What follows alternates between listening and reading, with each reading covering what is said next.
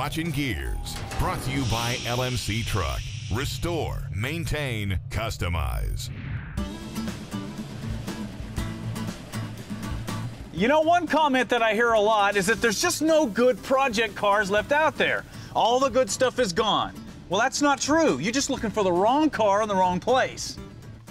Now, what we have here is a 1967 Mercury Cougar. Spent its whole life in California with the original owner, and she only drove it every once in a while. Yeah, it was actually owned by a little old lady from Pasadena, which would explain the robin egg blue color. But this is all good. This car's been in storage for years. It has almost no rust on it. It's never been hacked on, never been butchered on. This is the kind of project that you want to get, but it gets even better. Due to the fact that this is not a more collectible Cougar like an XR7 or a GTE, or a Mustang, or a Camaro, or a Cuda, well, we picked this thing up for cheap, just a few $1,000s. We drove it in here. It's got factory air conditioning, power steering, power brakes. This thing is loaded. But what we really have is great raw materials at a cheap price to build a vehicle that will absolutely blow those more popular cars away. And that is what we're going to do with it. Okay, the first thing that you need to decide when you're starting a project like a vintage muscle car is what direction are you going to go with it. Now, this is really important because every other decision that you make from here on out stems from what you decide here. So take your time. For example, a car like this could easily be restored back to original condition, and it'd be cool. Or you could do some sort of wild, crazy custom thing with it. I'm sure you can guess which way we're going to go. But no matter what you do, the first thing you got to do is disassemble the car in such a way that you'll be able to get it back together down the road and not lose any parts. Here's some tricks to help you do that. Once you have the hood out of the way, one of the first things I like to do is get under the car. This allows you easy access to drain all the fluids, get rid of the old exhaust system. Wow, gotta love a Sawzall. And then bolt the drivetrain so it can be removed.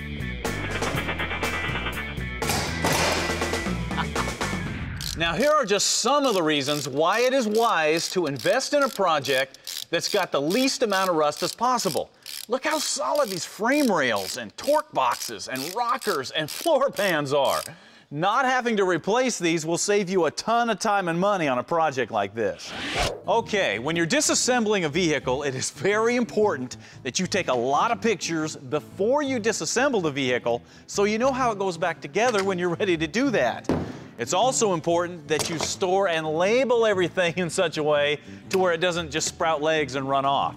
Now remember, any parts off of a vintage vehicle are valuable to somebody. So another good idea is to start a master list of everything you've got.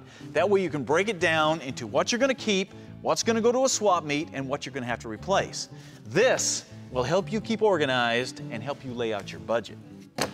Now, when you are pulling apart a vehicle like this, it's very important that you look the parts over carefully so you know what you got. You almost need to be part detective.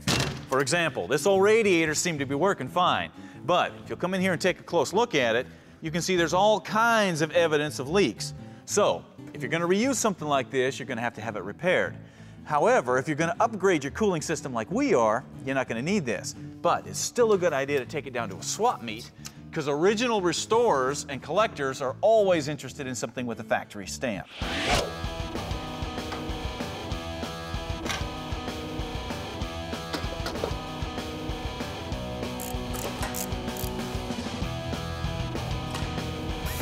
Of course, with some parts, it's pretty obvious when they're junk.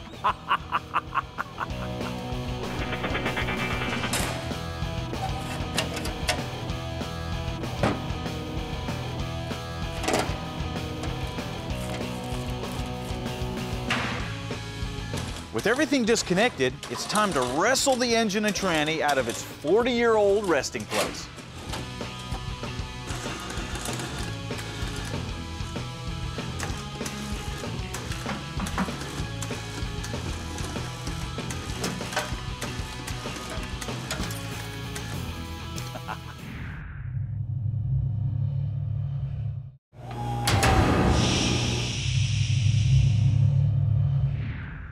Hey, welcome back to Gearz. If you're just getting here, you have missed a lot because we have rolled in a 40,000-mile original 67 Mercury Cougar and we're blowing it all apart to build a state-of-the-art street machine out of it. Now, the thing that's different about this sort of project is with a classic car, you don't want to just tear it all apart and throw it in the trash because it's valuable. So, as you can see, we have a pile going together here of stuff we're going to keep and stuff that's going to go to the swap meet. Over there is a pile of total junk. And then, of course, this is the engine and transmission that came out of the car. Now, the reason that I wanted to keep this as original and as untouched as possible is that this is a time capsule, man. This is the best reference that there is for somebody that's restoring an original Mustang or Cougar back to original condition. Notice all the tags are in place. The hoses are original with the part numbers and the Ford Motor Company logo on them. All the California smog equipment is untouched. Even the exhaust manifolds and the Y-pipe are original. Now, if you're going to restore your engine back this way, it's really important that you take a lot of pictures and document where every tag, every hose, every marking is on something like this, because this is what the judges look for at concours-style car shows. Now, if you're not doing this sort of restoration, none of this makes any difference. But before you just throw something like this away, remember that an all-numbers matching drivetrain out of a 67 Cougar with factory air conditioning, smog pump, power steering, all in place is valuable to somebody that is doing this sort of restoration. So putting this on eBay or taking it to a swap meet can help you pay for the project that you're doing. Okay, the next area that we're going to dig into on this project is the interior. And the only way to know what you've really got is to take it apart. And trust me, you never know what you're going to find in something like this, especially a car this old. This is great. All right, the first things to come out are the big stuff, like the seats and the console.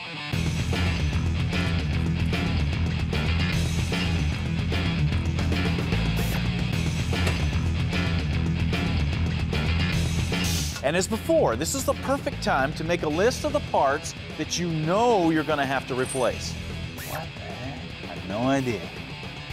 You tell me.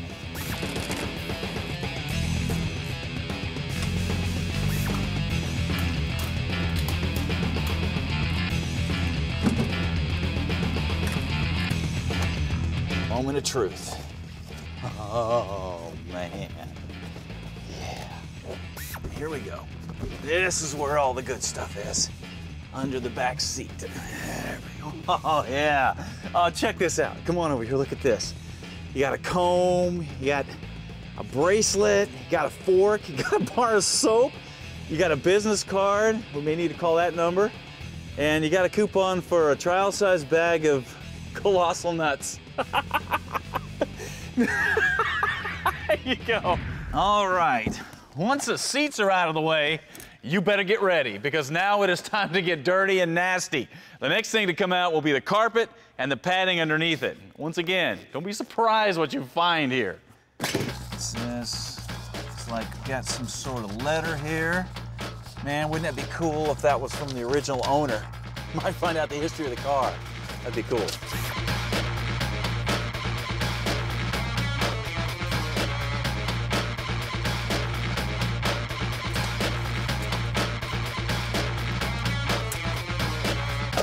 Now, when you're checking out surface rust on a floor, you need to be real aggressive and trying to find out just how bad the damage is, because if you got holes in the floor, you're going to have to patch it. This is not the time to lie to yourself and pretend you don't have rust. Fortunately, this floor is still really, really solid. Ah, there's one. You got a little hole right there. Little tiny one. It's real solid all the way around it. But we do have one spot right there. We can deal with that.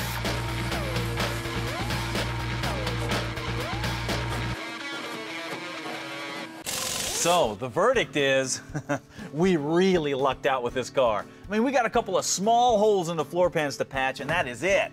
So no major reconstructive surgery. That means the next time you see this car, we're gonna start turning it into the fastest cat on the planet.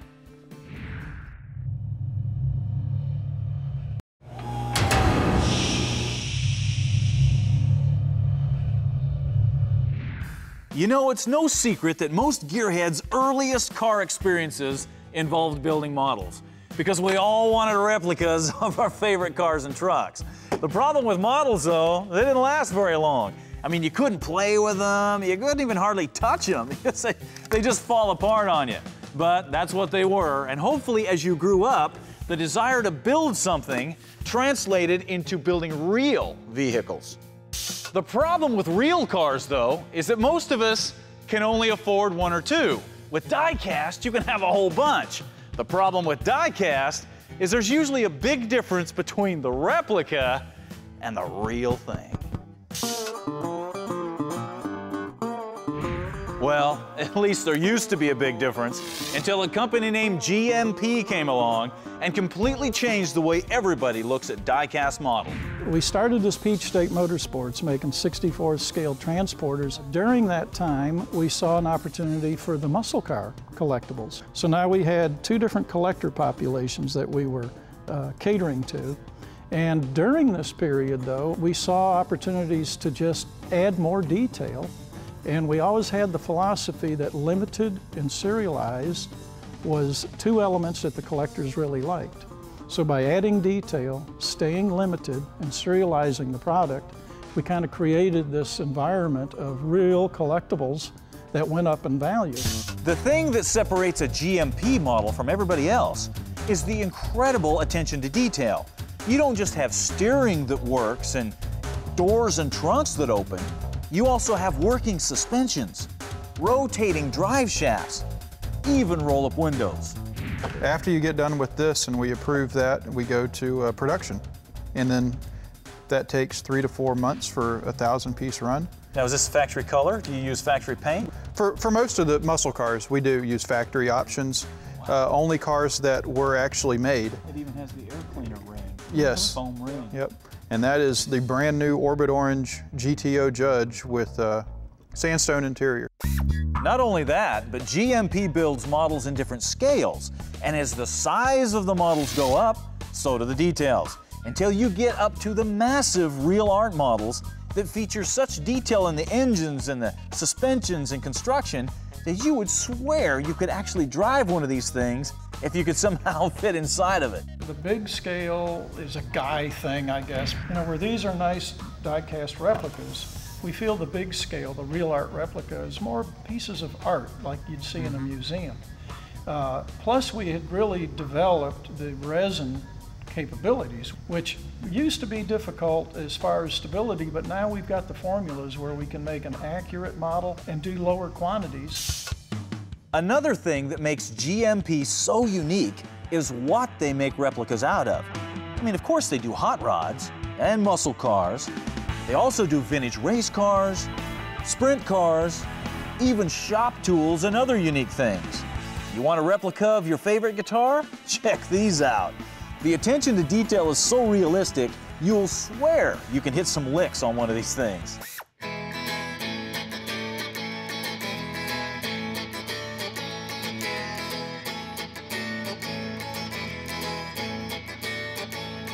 We're always growing. If we stop growing and stop looking for new avenues, then that's when we're done. We're licensed with Ferrari, with Mopar, Chevrolet, GM, and we're taking these to global, new places. We're in 62 countries right now, as where 5 years ago we were only in about 24. However, one of the best things is that they are always looking for the next replica to build. And with the Rat Roaster slated to become a GMP model, we were able to get some insight on what it takes to bring a real car to life as a die-cast model. We'll take some now. We'll probably need some more as the car progresses, especially when the color gets on it and what have you. But we'll take some pictures while we're here, and that's what we do. We have a blower ready to go. Okay. If the blower. You know what movie that is. Yeah. We're just happy to be part of this. We really are, and I look forward to maybe making models of cars you build here. Now, hopefully, this gives you an idea of what is involved in creating a collectible die-cast model. It's almost as involved as building the real thing. But keep in mind that all die-cast is not created equal. Some are toys that are meant to be played with. Others are true works of art that you can afford to own, and they're still tough enough to be played with. That's something you cannot do with a baseball card collection. Now, quick tip. Brought to you by E3 Spark Plugs. Born to burn. You know, one of the things that you're going to find when you are building or restoring a vehicle is that you are going to end up with a lot of small parts that need to be painted on both sides. Now, what a lot of people do is lay down a piece of cardboard and spray paint the parts. The problem is, this allows a lot of trash to blow into the paint, and it doesn't really help you when you need to paint the other side. You're going to mess up the paint on one side or the other. So, a guy usually will hold on to the part and try to paint it that way. And they paint their fingers, and you still end up with fingerprints in the paint. Well, fortunately, there is a solution to this problem, and it's as close as your local hardware store. Now, these are metal plant hangers. They cost about $2. And as you can see, they have metal wires that hang out of them, and they're perfect for hanging your parts. Now, the cool thing is, you can hang a lot of small parts with these, or they're strong enough to actually hold some pretty heavy brackets. Now, once you have everything hung up, all you have to do is go over to your rack, and you're ready to go. Now, as you can see, you've got all kinds of nice access on both sides of the parts. So, no more ugly parts, no more painted fingers. If you'd like to learn some more tips that will help you restore your vehicle, check out the tips page on the website.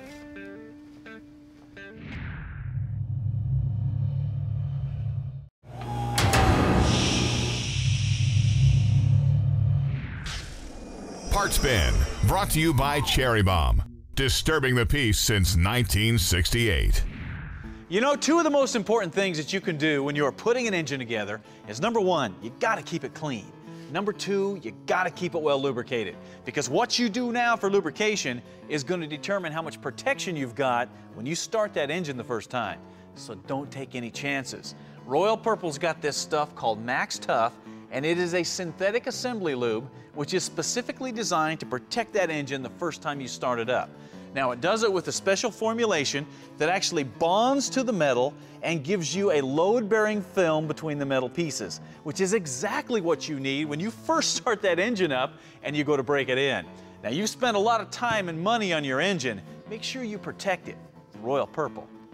Once you have your engine built, most people would like to hear it run, see if it's going to leak, before they put it in their project. Well, now that is possible if you go to PRW and pick up one of these engine run-in stands. Now, this is an incredible piece of equipment. You got to check this thing out. As you can see, it is completely self-contained. It's got the fuel system here, got the place for the battery. If you roll over this way, you see you have adjustable motor mounts that telescope up and down, move back and forth, so you can literally fit any engine in here. Then you have a complete cooling system with the fan, the radiator. Then you've got the gauges and controls here so you can see what's going on with your engine.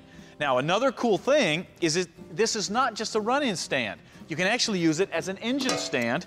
Got a rotating head here. You can build the engine here, rotate it upside down, assemble the engine, and then just put it on the motor mounts and fire it up. Now, the last cool thing about this is it is completely collapsible for easy storage. So if you do anything with engines, you have got to go to PRW and pick up one of these engine stands. It will be the best investment you'll ever make. Have you ever been to a car show checking out the cars and seen all kinds of cool trim pieces and lights and switches and wondered where people got that stuff?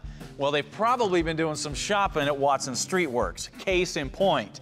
Watson's has headlight switches. They've got ignition switches, and of course all the trim pieces to make those look good. Got some ugly wiring coming through the firewall? Cover it with this. Got some ugly pedals coming through the floor? Cover it with this. And finish it off with that.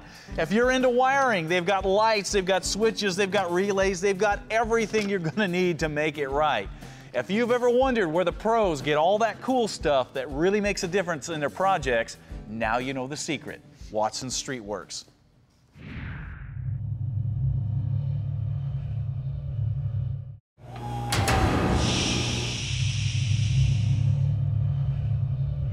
What are you working on? Brought to you by Miller Electric, the leading manufacturer of arc welding and cutting equipment for your business or home shop. Today's What Are You Working On comes from Ron Poyer, and he's got two vehicles. Now check him out here. He's got a '49 Chevy pickup and he has that thing in the foreground. Now, the 49 Chevy his wife drives, the thing in the foreground, she won't touch. She doesn't like it. But that's okay, because it's Ron's truck. He built it, and here's what it is. He started out with a 46 Ford pickup truck, and he chopped the top 5.5 inches and channeled it 4 inches to get it down on the ground. Now, the hood, take a look at this. It's a 37 GMC. The grill shell is hand fabricated, and so is the bed. So he's done some really nice metal work on this thing. Now the engine, take a look at this. It's a 355 small block Chevy. Got the tunnel ram on it, got the side pipes. This thing's got all the attitude that it should have. Now, if you'll take a look inside the interior, you see that attitude continues. He's got a grenade on his shifter. He's got a real 4-speed in this thing. So Ron is actually driving himself a real hot rod here. Now, he says it only weighs about 2,200 pounds. It goes like stink, and it's more fun than a high school date, which is probably why his wife doesn't like it. You're caught, Ron. Now, this is a great example of a family that's really having fun with their cars. Here's a shot of Ron taking home the goods at the local car show. Now look at that smile on his face. You can tell this guy is a nut. So Ron, to help you out with your next project and to smooth things over with your wife, we are going to give you one of these self-darkening helmets from Miller Electric. It looks like you'll be able to get some good use out of that. Now the rest of you guys, if you've got some sort of project you're working on, we don't care what kind of shape it's in, send some stuff to staceydavid.com. We'll do our best to get it on the air. Now, obviously, I got a lot of cleanup to do on the Cougar. That means it is time for you to get out there and start working on something. We'll see you next week.